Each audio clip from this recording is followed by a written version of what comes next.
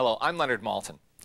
When you've made a film that is not only extraordinarily successful, but has embedded itself in our popular culture, well, that's a tough act to follow. But George Lucas managed to pull it off. After Star Wars came The Empire Strikes Back. A totally successful film in its own right, as well as one of the most popular sequels ever made. And he's here today to tell us a little about the genesis of that film and its place in the Star Wars trilogy. Thanks for being here, George. Thank you. Star Wars has come out. A success, I think it's fair to say, beyond your expectations. Yeah, definitely. At what point did you receive a commitment or an urging to do a sequel? And did you immediately say yes, or was there any hesitation on your part to do it? Well, it didn't really happen that way, because what I did when I was writing it, I wrote one movie, and then I couldn't do the whole movie because it was way too big. The first draft was, it had too much stuff in it. It was way too big. It couldn't possibly be done. So I took a deep breath and said, okay, I'm going to have to take all these great ideas, and that part I'm just going to have to cut out, and I'll just do what it was then really the first act, and I'll expand this and make this into a movie. So I did that, but then as a writer, you create this whole thing, and it's, sitting there on the shelf. So as soon as the film was successful, there wasn't any question in my mind that I would immediately go on and do the rest of them so I could finish it.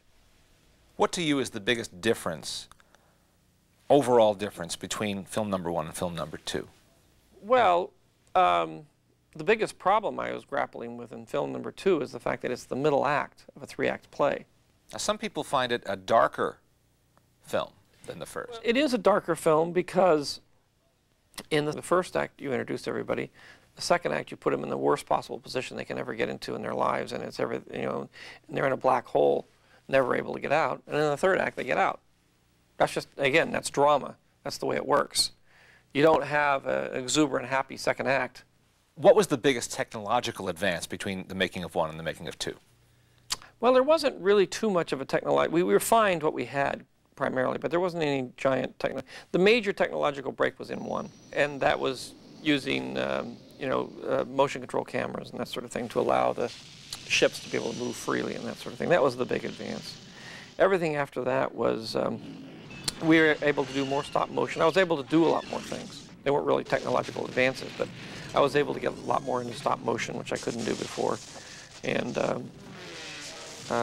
generally have a bigger scope to things than I could do before. So if the first film was a technological challenge to get ships to fly in space with a lot of that movement, the second one was to do a stop motion movie. How did you choose or get together with Frank Oz to be Yoda? When I created Yoda, I said I want him to be really, really small, but not 6 feet. I want him to be about 18 inches, 2 feet high. And to do that, I said, well, what am I going to do, and how am I going to get a character, and what am I going to do? Whenever I'm creating one of these films, I have my imagination, and if I were a novelist, I could just write it, and I wouldn't have to think about it. But I write it, and then I say, well, now how am I going to do this? How am I going to pull this off? And I decided to do it as a puppet. I thought that was the best. And so I'd known Jim Henson, and I went to Jim and said, do you want to do this? Because I really asked Jim to do it first, and he said, well, I'm busy, I'm doing this, I'm doing that, and I'm making a movie and all, and I really can't, but how about, Frank? Frank's the other half of me and everything, and I said, well, that would be fantastic. It's an extraordinary creation. I think it was exciting for everybody, because it was the idea of taking, and Jim was very interested in doing realistic characters, that weren't really Muppets, and so we all really worked together on it. Tell me about how you first met and worked with John Williams. I had known Steven Spielberg for a long time up to this point, and we were talking about the film real early on when I was writing the script, and I said, I want a classical score. I want the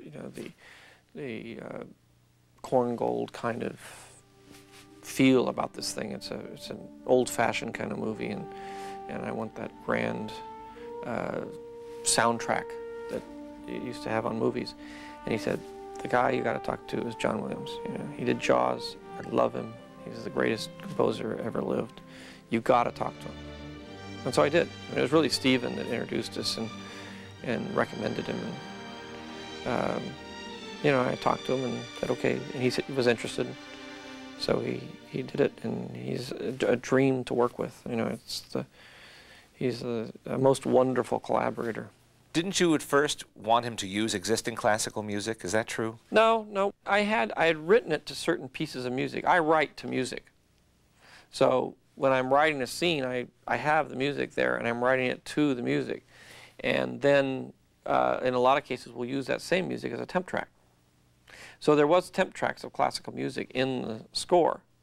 And with Johnny, you can say, look, I want something that feels exactly like this. You know, you understand the emotion here and the emotion there and what's going on. He said, yeah, yeah, yeah. And then he will take that and he will come up with his own composition and his own themes, which are uniquely, you know, Star Wars themes in this case.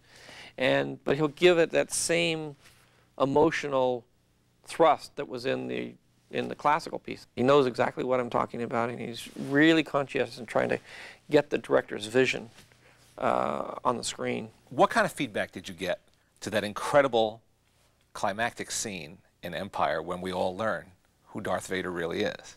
I was nervous about it, but in the end I didn't get much of a reaction out of it. I mean, people, you know, were curious about whether it was true or not, and I purposely left it so that it would be ambiguous, so that you wouldn't really know, and people would sort of debate it for the next, again, I had 2 more years or more to, you know, I wanted people to sort of debate whether it's true or not true or like sort of thing.